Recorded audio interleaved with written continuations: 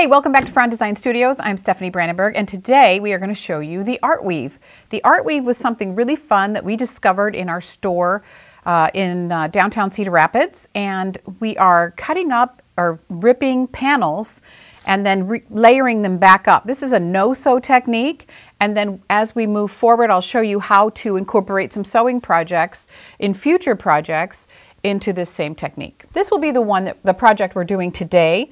This is our beautiful poppy fabric, and I'm going to show you exactly how to do this and then staple it onto your own canvas. So once you have this all completed, you can just simply hang it on the wall. And we do have kits for this as supplies last. So at FrondDesignStudios.com. All you need for this project are 3 identical panels. This is what you'll get in your kit, 3 total. One is your guide to help you know where to put your woven pieces. The canvas you'll have to purchase separately. And then make sure you have just simple sewing supplies on hand, as well as a staple gun. We're going to take the plastic off our canvas. All right, so here we have our canvas. We're just going to lay our first image here over it. This is simply operating as a guide. When you're in this stage, you can decide what you want to focus on. You want to bring this down a little bit and have the tops show. You can just kind of position it wherever you'd like. Obviously, make sure you have enough fabric here to make sure you can get around the canvas. And we're simply going to staple it to the canvas. This is our guiding panel. So initially, what I'm going to do is wrap this so that it presents almost as a mitered corner. We just want to make it nice and tight. So we'll start there, and then we're going to staple that fabric to our canvas. I've tried different staple guns. Make sure you get one that's easier because it's a little easier on your hands. This one is obviously going in pretty effortlessly. Work your way around the side. It doesn't have to be perfect because we're going to be stapling our other pieces as we go, but this is a great way to get this all kind of your background all in place. At this stage, make sure you have it where you want it. Make sure it's nice and tight. That'll give you more of an art look for your wall. I like to think of these corners like you're wrapping a Christmas present. So now we have our background ready to go. We're going to set this to the side, and we're going to start with our next panel. You'll notice this is the same image, so we're not using 2 different fabrics, we're using the same image for this tutorial. I like to take my rotary cutter. You can use any rotary cutter that you choose. Lots of different kinds out there. For this particular tutorial, we're going to just simply make cuts at the bottom of our fabric. Doesn't matter what width. I like to do different size widths. It offers more interest in the design. But if you're somebody that wants them to be all equal, you can do it that way as well. So you can see that the cuts are made here at the bottom. This particular flower then will be ripped in a vertical manner.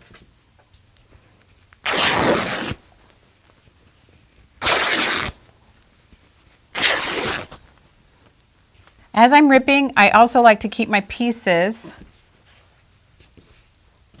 together so I know exactly that they're the right ones in place. You don't want to get them out of place. It'll mess up your design.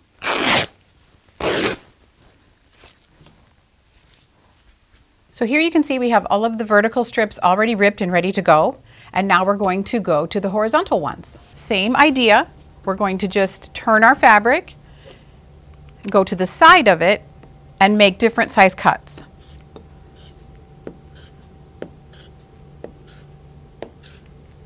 And now we'll rip those.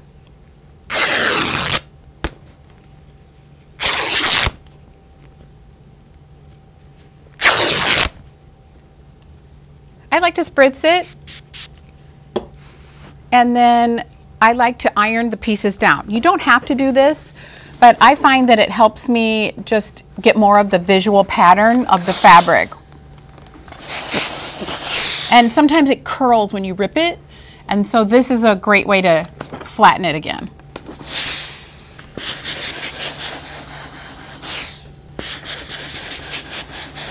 So what I like to do, as you rip some of this, those threads can get kind of in your way. So I just like to go in and trim them down. It's nothing, it's again, personal preference. I just like to have some of that. You can do this at any point in the project. So I just like to start it before I do the weave. And as we do the weave, we'll go back and take more threads off. So we're going to start with our horizontal strips, and you can see our image is right here. So we're going to use this as our guide and follow the image. I'm starting in the middle because I can build out. Since it's ripped, we're going to have some that will not fit on the canvas itself because we have space in between those pieces now.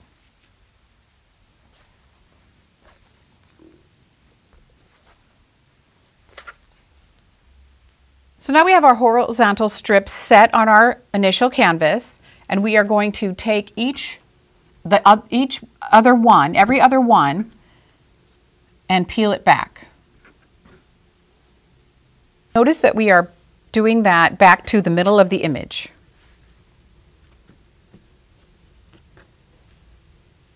Now we're going to go to our vertical strips, and we're going to place those as close as we can to the image. Again, we're starting in the center of the image and building out. Now you can see we have our horizontal strip coming back this way. We're going to flip the other one back. So what you want to think of is you're catching it. You're catching this back.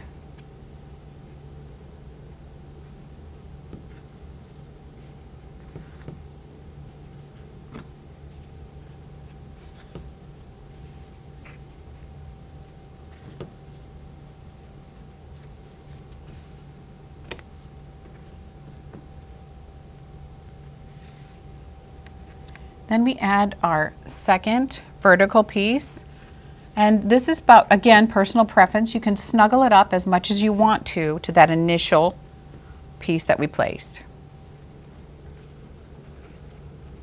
Again, we'll be peeling that back and putting every other one back over.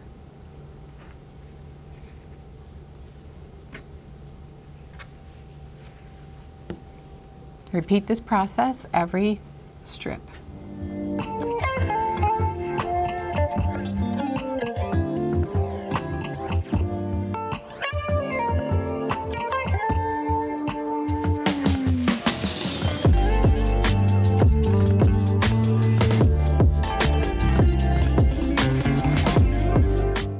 You can see we have a couple pieces left here, and we're not going to make it along the whole canvas. So we're going to place this last strip here, and he's just giving us like a placeholder until we turn it over to staple it. Now we're going to repeat that same process on the other side. So remember when we were going through the center and we were kind of catching that, we're going to start in the middle and pull that back. And then we'll pull back every other one.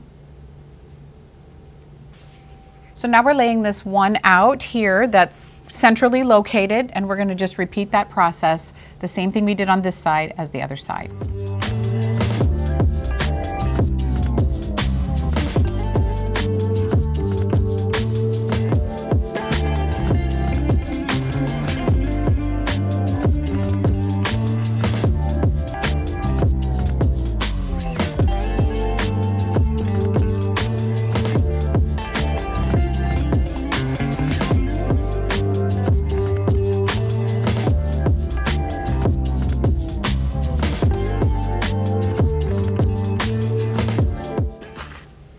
So we do have some scraps left over, and that's going to be okay. Now I'm just pulling through to make sure I have the shape that I want to have on this side, that everything's lined up the way I want it. Again, this is personal preference. I'm making sure like this guy's kind of hanging off there that I can push him in a little more. Just kind of centering the project and getting it ready to staple.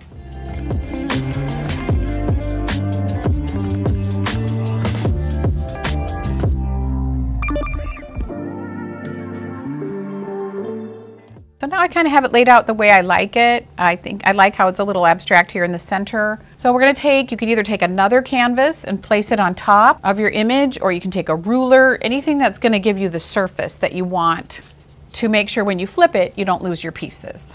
So we're going to flip it over.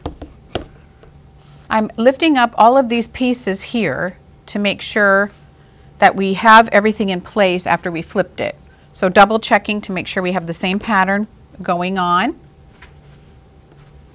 Some of these that are looser are coming up all the way around. Now I'm going to go ahead and just start stapling. I'm going to start in the lower area here and just make sure this is not going to be anything that's like totally perfect or pristine. We're just going to make sure we have everything in the way we want it to.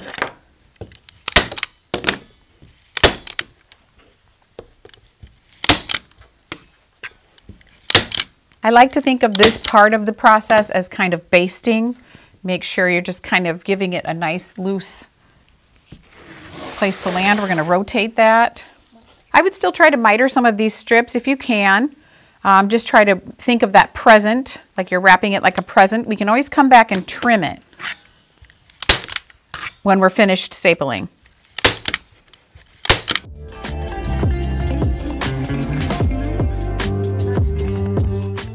So this one I don't really have a miter on, so I'm just going to go right to the edge here. And that'll be different just depending on where you place your strips.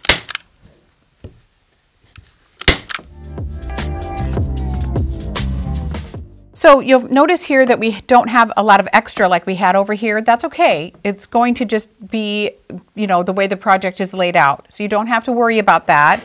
We still have enough that we can get behind the canvas and staple it. This is the last side, so what we want to do is make sure everything's taut. I kind of have a little extra strip here on the back, but I'm not going to pull it out because I don't want to disturb my pattern on the front. So we're just going to go ahead and staple that in and just kind of give it a little tug, make sure that's nice and taut.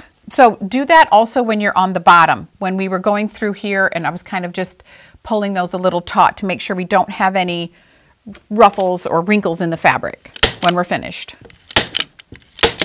Again, personal preference if you want a nice tight art weave. This is the last strip, so I'm just going to make sure that I have it where I want it, and I'm going to just kind of pull this one in. He's kind of sideways here. We're going to pull him in and kind of miter him too. Again, we can always go back and cut if we want to. So just snip that guy off. This also leaves it a little bit more flush. We don't want just a bunch of fabric in there if we're going to hang it on the wall. So then we turn our project over. And it's beautiful, nice and flat. You can always go back through, pick out these threads that might be on there. We have a nice abstract look. It's quite pretty. You have the option of, you know, doing a looser weave and having that background show. So some people like to play with that. That is always an option too, but we did a nice tight weave with the fractured flower look.